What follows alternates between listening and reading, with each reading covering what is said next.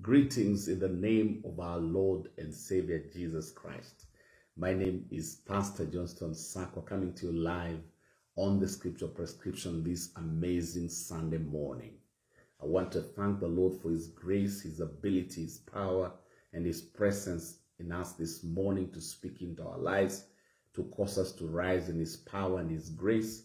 So I want to welcome wherever you are, and I believe that you're going to be blessed. I want us to pray, and then we'll hear the voice of the King. Father, we thank you this morning. We lift you and we honor you. Thank you for this great opportunity that you've given to us to hear your word. I pray this morning that, Lord, you'll touch us, you'll lift us, you'll challenge us, oh God, by the beauty of your word. Even Father, we thank you for each and every person who shall come across this message from our country, in the continent of Africa, South America, America, Europe, oh God, Asia, Australia, and every other part of the world. May your name be lifted and God change our lives to move in your dimension. We thank you and we bless you in Jesus' name. Amen and amen. Good morning. I greet you all in the name of our Lord and Savior Jesus Christ. This is an amazing morning where I'm grateful and excited about what God is doing in our midst. And I've got no doubt in my mind the Lord is going to do great things in our life. This morning, I'd like to speak about a subject. The word of God is forever established in heaven. I read the book of Psalms chapter 119. I read verse number 89. I'm going to read from two translations, the New King James Version and the Good News Translation. From the NKJV, the Bible tells us, "Forever, O Lord, your word is settled in heaven." Forever, O Lord, your word is settled in heaven. The Good News Translation says, "Your word, O Lord, will last forever. It is eternal in heaven." Praise the name of the Lord. Now, I want to declare to us this morning from the very onset that everything that God has said He will do in our lives, He will do it. The Bible tells us He's the same yesterday, today, and forever. In fact, somewhere else the Bible tells us He has lifted His word above His name. He has lifted His word above His name. Now, what do I mean? Everything that God has talked about your life. And that is why it is important for us to listen clearly what is it that God is speaking concerning our lives. When you pursue what you have heard from the Lord, it will not fail. The Bible tells us, "Have I spoken, and shall I not do it?" Everything that God sets out to do, when you listen to what He's speaking about your life, I can guarantee you, you can only end up as a victor. Now, this starting week, somebody came and talked to me about something she had heard from the Lord. And I said, I cannot present it as good as you heard it from the Lord yourself. Pursue it. All I'm here to do is to support you, to encourage you. And before we knew it, everything she had, every support she required came in because God was indeed speaking to her, and she took up the courage and the determination to pursue that which God was speaking right into her life.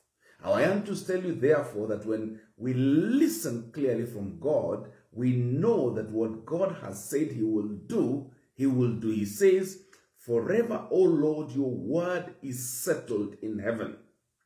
Your word, O Lord, will last forever. It is eternal in heaven. Now, the things that God has declared He will do in your life. He says, "Let us make man in our own image and likeness." Listen to God speaking. Then He gave the man He created dominion. Praise the name of the Lord. So I want to tell you, in the mind of God, in the word of God, in the reality of God, in the dream of God, God expects you to thrive in the condition that He has placed you in. God made the fish to thrive in the water. And so God has given us an environment as spiritual human beings to thrive in His very nature. He has given us the capacity. He has given us part of Himself through His word. So His word is forever established in heaven. His word is eternal. What thing God has spoken, He will do it. If you read the book of Isaiah, this is very, very important for us to read as we relate together what the scripture says. Isaiah 55 verse number 11. If the word of God is forever settled in heaven and it is eternal, In the book of Isaiah, the Bible tells us, so shall my word be that goes forth from my mouth.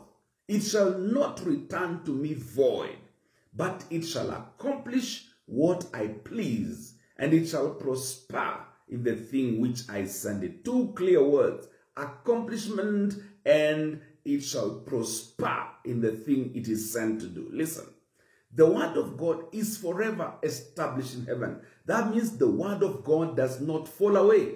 The word of God does not fall away. Listen to me clearly. If God has spoken about your greatness, your victory, your favor, if God has spoken it, the Bible tells us the word of God will not fall away. It will accomplish that which pleases the Lord. It will accomplish what he wants on your life. It will accomplish that which pleases God. It goes further to say, and it shall prosper. Oh, hallelujah. I think we need to understand what the word prosper means. Prosper. It shall prosper. Oh, hallelujah. Oh, my goodness. I thank God for his word. Prosper. It's important. Now, the word prosper means succeed in material terms. Be financially successful. Another general version is make successful. Hallelujah. Make successful. So when God says that he will do that, he will prosper in the thing for which I sent it. If God sends a word in your life and causes it to prosper, it means it will be successful.